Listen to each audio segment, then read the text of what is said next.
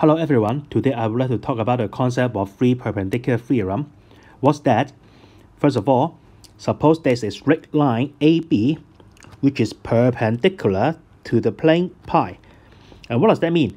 That means the straight line AB will perpendicular to every straight line on the plane. That means AB is perpendicular to any straight line on the plane pi.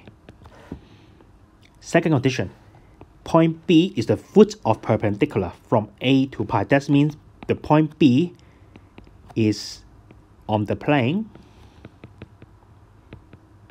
pi here.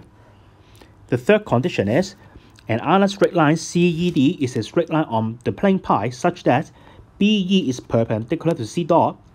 Then, what is your conclusion? The conclusion is AE will also perpendicular to CD. The red one, the red right angle, is our conclusion. That's we need to prove why it's happened. So we need to use the given three conditions 1, 2, and 3 to prove that angle AE dot is 90 degrees. That's we want to prove from those three conditions. So let's see what we can do. First of all, we can mark a point F, which is a point lying on the straight line CDE. Let F be a point on the straight line CE dot. And hence, we can join the point. We join AF. And hence, we use another color pen to join BF. So, there are different kinds of the right angle triangle here. Let's see. The first right angle triangle would be A boy E.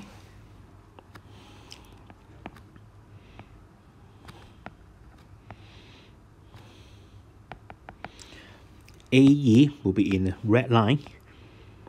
And angle A boy E is a right angle because AB is perpendicular to the plane pi.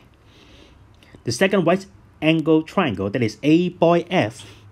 Again, A boy is perpendicular to the plane pi. That means it will perpendicular to every line on the plane pi.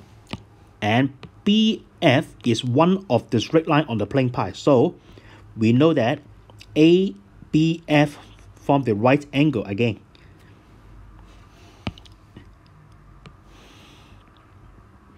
The second right angle triangle. And the third right angle triangle, that is the right angle triangle boy EF. That's the condition 2.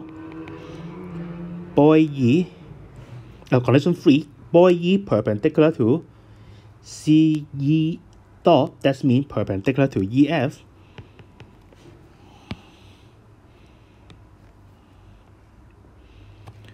We have those three right angle triangle. And we have this fourth triangle, that is AEF.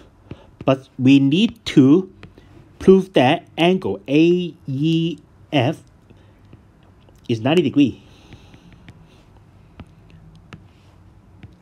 We didn't know whether it is a right angle triangle or not. We need to prove angle AEF is a right angle, 90 degrees.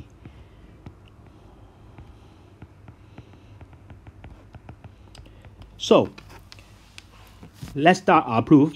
In the first equation, AB squared plus BE squared equals to AE squared. Based on the Pythagoras theorem. And the second equation would be AB squared plus BF squared equals to AF squared.